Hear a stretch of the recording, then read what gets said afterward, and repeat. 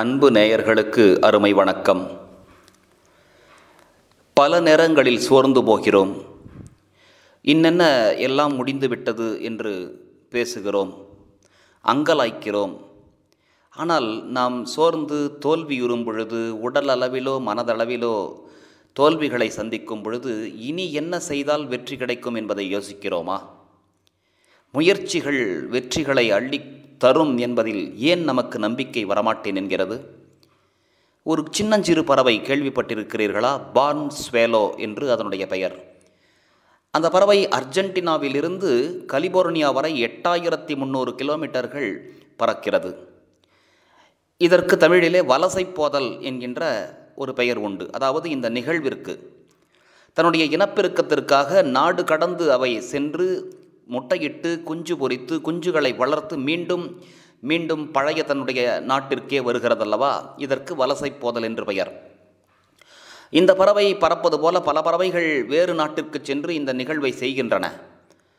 உதாரணமாக தமிழ்நாட்டிலே வேடந்தாங்கலுக்கு வரக்கூடிய பறவைகள் கூட அப்படிப்பட்டவைதான். ஆனால் இந்த பறவை சிறப்பானது ஒரு பறவை. அர்ஜென்டினாவிலிருந்து கலிபோர்னியா வரை பறக்கும் இந்த பறவை அங்கே முட்டையிட்டு குஞ்சு பொரித்து அந்த குஞ்சுகளை வளர்க்கிறது. இவையெல்லாம் சரி. ஆனால் நடுவிலே கடல் பரப்பிலே 8300 கிலோமீட்டர்கள் அவை பறக்கின்றன. பிப்ரவரி மாதம் தொடங்கி மார்ச் இறுதிக்குள் இந்த நிகழ்வை முடிக்கின்றன. முடிக்கும் இந்த தருவாயில் நடுவிலே கடலிலே ஒரு தீவோ அல்லது நிலப்பரப்போ இங்கேயும் ஒதுங்குவதற்கு இடமோ கிடையாது. தொடர்ந்து பறக்கும் அந்த அளப்பரிய சக்தி அதற்குள் எங்கிருந்து கிடைக்கிறது என்று பார்க்கிறீர்களா? அது இறை சக்தி தான். நாம் அதற்கெல்லாம் விளக்கம் கொடுக்க முடியவே முடியாது. ஆனாலும் அது உண்ண வேண்டுமே, சற்றே ஓய்வெடுக்க வேண்டுமே, பசியாற வேண்டுமே. அதற்கு என்ன செய்கிறது தெரியுமா? அர்ஜென்டினாவில் புறப்படும் பொழுதே ஒரு குச்சியை கையிலே எடுத்துக்கொள்கிறது. கையிலே என்றால் அதற்கு கை உண்டா? இல்லை, 2 கால்கள் இருக்கின்றன. ஆனால் அது அலகிலே அந்த குச்சியை கவ்விக்கொள்ளுகிறது. கவ்விய அந்த குச்சியோடு அது பறக்க ஆரம்பிக்கிறது.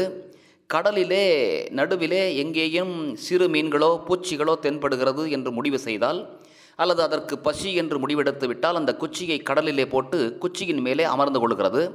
அமர்ந்து கொண்டு அங்கே வரும் அந்த பூச்சிகளையோ மற்றவைகளையோ உண்ணுகின்றது. மீண்டும் இந்த பறவை புறப்படுகிறது.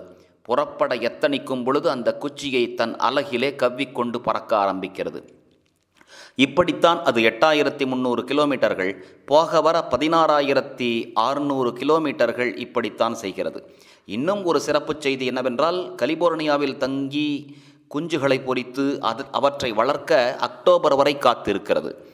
ஆக ஒரு 6 மாதங்கள் அங்கே இருந்து புறப்பட எத்தனிக்கும் பொழுது, இது ஒரு குச்சியை கவ்வும் பொழுது அதை பார்த்து தன்னுடைய குஞ்சுகளும் அப்படியே அலகிலே குச்சிகளை ஒன்று தேர்ந்தெடுத்து கவ்விக்கொள்கிறது. இந்த ஒரு செயல்முறையானது அதனுடைய ஜீனிலேயே பதிவு செய்யப்பட்டிருக்கிறதா, அல்லது தாயை பார்த்து தெரிந்து கொள்கிறதா, அல்லது எப்படி புரிந்து கொள்கிறது? இவையெல்லாம் ஆச்சரியம்.